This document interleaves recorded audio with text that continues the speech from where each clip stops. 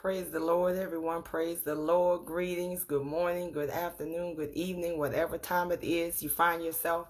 I just wanted to jump on here real quick and do a live, impromptu live. I was outside walking today and and just enjoying the fresh air. It's a little breezy, a little cool, but nevertheless, I was walking and I heard this song in my ear, and I was hearing this song, so I was playing the song, listening to the song. So I just wanted to come on live to encourage someone else, as God was encouraging me today in the name of Jesus. As you see, the topic or title of this was Reckless Love. So I thank God today. He was speaking to me about reckless love. And God said, my love for you, my love for my children is reckless. So I looked up reckless in the dictionary. Reckless means marked by lack of proper caution, careless of consequences. And we certainly know. I said, okay, God, what are you saying here? Because you're not a careless God. We know this. But God said, it is regardless of the consequences to our enemies. It is regardless of what happens in the process. God says he wants you to know today. He wants you and I to know that he loves us. Marked by lack of proper caution. God said, I'm throwing caution to the wind. You know, that's a term we use. We throw caution to the wind. In other words, God is saying today, whatever it takes. And the song talks about there's no mountain he won't climb up. There's nothing God won't do to come after us. I want you to know today that there's nothing God won't do to bring your healing. There's nothing God won't do to bring your deliverance. There's nothing God won't do to bring the promises to pass that he has spoken over your life in the name of Jesus, because God has a reckless love. It is a love that is gone beyond what we could even think or imagine. Excuse me. Isaiah 43:4 says, because you are precious in my sight, you are honored, and I love you. I will give other men in return for you and other peoples in exchange for your life. This is an idea of how much God loves us. He said in his word that he will give men, other men in return for you. You see, we know that Jesus died on the cross. He gave his life in exchange for ours. He gave up his life and died that we might have life, that we might live abundantly in the name of Jesus. So today, I just came on here briefly to encourage you. Now I want to go into excuse me, the synonyms for reckless: adventurous, which means a willingness to accept, but not necessarily imprudence. This, I'm defining reckless so you understand what I'm talking about.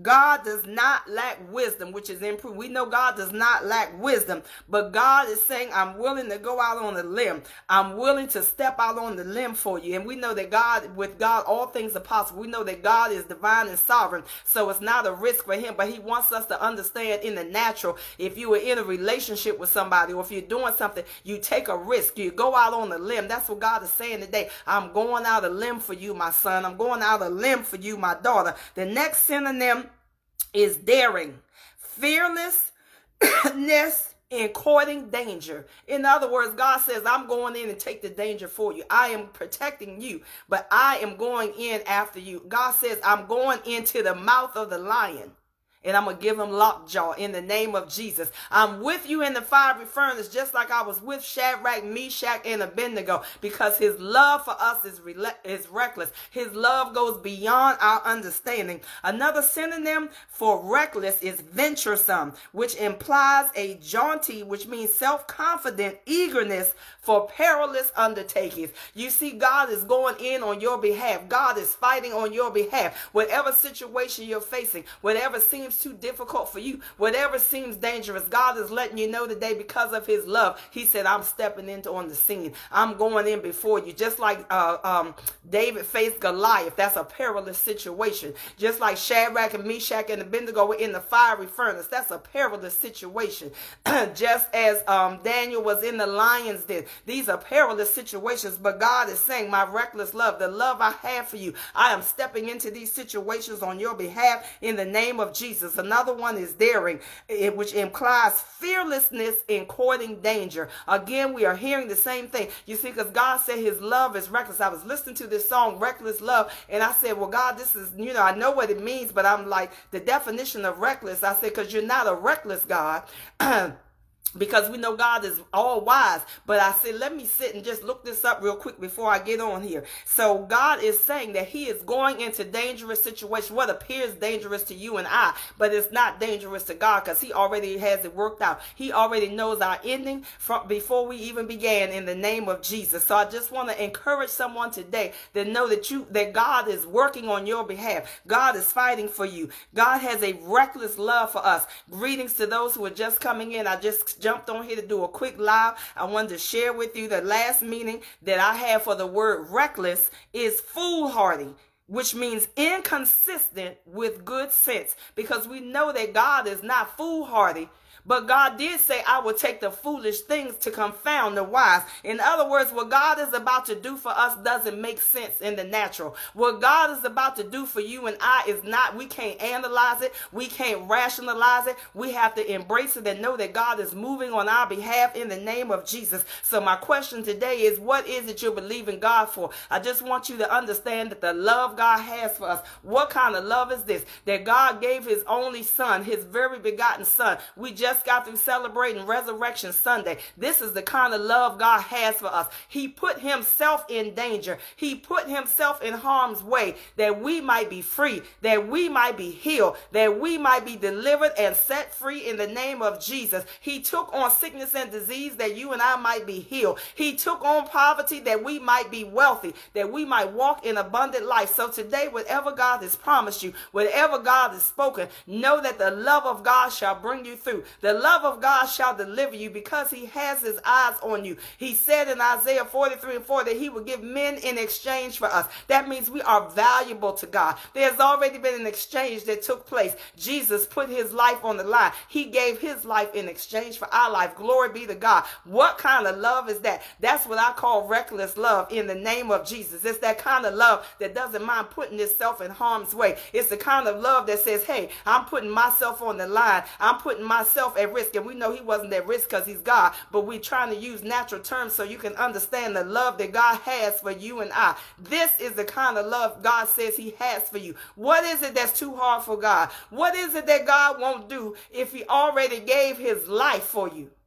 Today, I want you to be encouraged and know that God has a love for you that is beyond comprehension. He has a love for you and I that is beyond our understanding. But that love took him to the cross, and that love gives us victory and power over our enemies in the name of Jesus. A reckless love. When you get a chance, you can check out the song by Corey Asbury, I believe it is, called Reckless Love. God was speaking this thing to me, like I said, and he said, this is what my people need to know. It's a reckless love. It's a love that will do anything. It's a love that will go to move heaven and earth for you. It's a love that goes beyond your comprehension. It is a love that will put him on an old rugged cross and sacrifice his life to hang, bleed, and die, that we might have abundant life in the name of Jesus. So today, if you need a healing, know that God has already paid the price for your healing. Today, if it's a financial issue, God has promised to supply all your needs according to his riches and glory.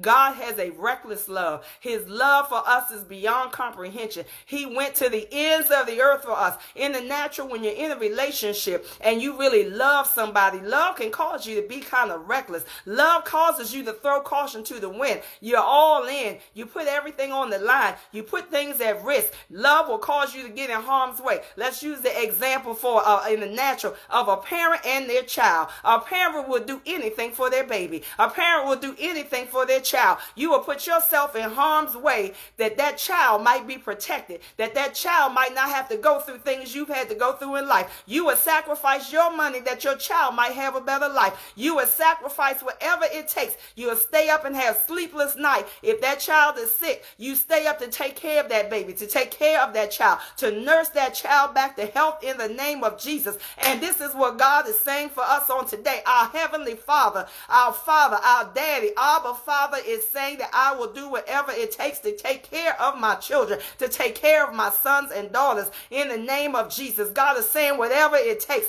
It's a reckless love. It's a love that goes out on a limb. It's a love that throws caution to the wind. It's a love that says, I will be right there with you in the fiery furnace. It is a love that says, if you make your bed in hell, God says, I am there, according to Psalm 139. Why? Because he loves us.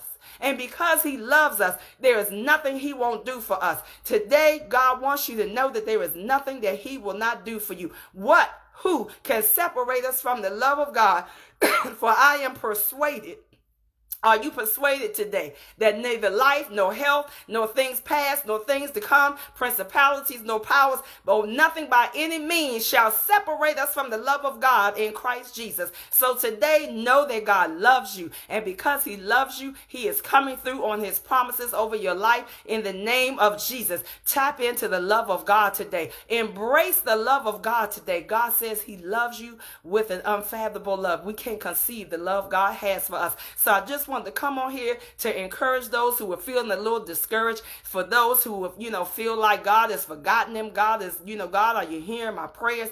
God has not forgotten you. God has heard your prayers, and God is coming through on your behalf. God is orchestrating behind the scenes for somebody right now to bring to pass the things that he has spoken. You may not see it. It may not feel like it's coming to pass. It may not look, everything might look just the opposite. It might be topsy-turvy in your life, but that's an indication that God is moving, because remember, the enemy always presents lies. He always tries to bring illusion to get us to think that what God promised is not coming to pass. He wants to make God out to look like a liar, but we know that the devil is truly the liar, and the word of God is truth. God's very character is truth and love. God cannot fail. He cannot lie. So whatever God spoke to you today, God is surely bringing it to pass in the name of Jesus. So God, we thank you today for a new understanding of your reckless love for us in the name of Jesus. We thank you that, God, you are throwing caution to the wind. You will do whatever it takes to bring to pass your promises in our life. Somebody needs to understand that today, that no matter how dark and bleak your situation is, God says, I'm right there with you. God says, I'm coming through on your behalf. I don't care if your father was a warlock and your mother is a witch. God says, I can come through for you because of the blood shed on Calvary. Your victory is already ensured in the name of Jesus. God is right there with you. There is no power that can overtake you in Christ, but you through Christ have power over all of your enemies in the name of Jesus. So know today that God is a loving God. Know today that God is coming after whatever he said for you. God is coming. He is coming. He is dealing with your enemies. The Bible says, I will contend with those that contend with you, and I will trouble those who trouble you. God is sending some trouble to the camp of the enemy today on your behalf in the name of Jesus. So we thank God on today for all he has done. We thank God that because he has a reckless love, that he is coming through for us, that he put himself in harm's way. He threw caution to the wind for us. I want you to understand what I'm saying here. So we thank God today for what he has spoken. I just want you to be encouraged to know, if you didn't catch this from the beginning, please go back and catch it from the beginning. It's short and quick, but I want you to understand, like I said, I was walking today and God just started speaking to me about his love for his people and how he is coming through for his people, his promises for his people. And this is not a next year kind of thing. God said, I'm coming through for my people in this season. I'm coming through for my people now. I am working things out on your behalf, on my behalf, for my sons and daughters. God said, I am working it out in the name of Jesus. God says he's coming through. He is orchestrating and moving behind the scenes. We can't understand it. We don't comprehend it. We may not even see it. But God says, if you just believe me, trust me, and hold on to the promises that I've given you, I am coming through. When has God ever lied? When has God ever not come through? We have 66 books in the Bible, and there is not one story in the Bible where God did not come through on a promise. There is not one story, not one person in the Bible that God ever let down or fail in the name of Jesus. So guess what? God is not going to change now. God's character is faithful. The fact that the sun rises every day is an indication of the faithfulness of God in the name of Jesus. So because God is a faithful God, because God cannot lie, he cannot fail, he is coming through on his promises. Why? Because he loves you and I. And I'm going to go back to my scripture before I get off here, because he says, because you are precious in my sight, Isaiah 43:4, you are honored and I love you. This is God talking to the people. This is God saying, I love you. I will give other men in return for you and other people in exchange for your life. This is how valuable we are to God, that God said he would give other peoples in exchange for your life. In this plural, in the Amplified version, it says, I will give other peoples. You see that network that's been trying to come against you, that group, that demonic gathering that's come against you. Guess what? God says, I will give other people's in exchange for your life. That tells you the value of your life to God. God has his eyes on you. God says he will perfect that which concerns you. God said the very hairs on your head are numbered. He knows every detail of your life. Your trouble has a time in, but it also has a time out. And God says it's time for my people to come out. It is time for the world to know that I am God and I am real in the lives of my people. That's why he is coming through in this season and time in the name of Jesus, because the world must see that God is real. The world must know through the people of God that God is a true and living God, that God is faithful. The world doesn't go by what we say. The world goes by what they see. That's why God is coming through for you and I. That's why the money has to come. That's why the healing has to come. That's why the deliverance has to come, because the world needs to see that it pays to serve the true and living God. It's not just in word, but God said, I'm coming through on behalf of my people. I'm giving testimonies in the name of Jesus. So I thank him today. I bless him today, and I give him glory that the word says no weapon formed against you shall prosper. The weapon may have formed, but God said it shall not prosper. He took the sting out of that weapon in the name of Jesus. So we thank God today. When he hung on that cross, he ensured our victory in the name of Jesus. So I give him glory and honor today. Remember that you are loved by God. God gave his life. It says, so for God so loved the world that he gave. What did he give? He gave his only begotten son.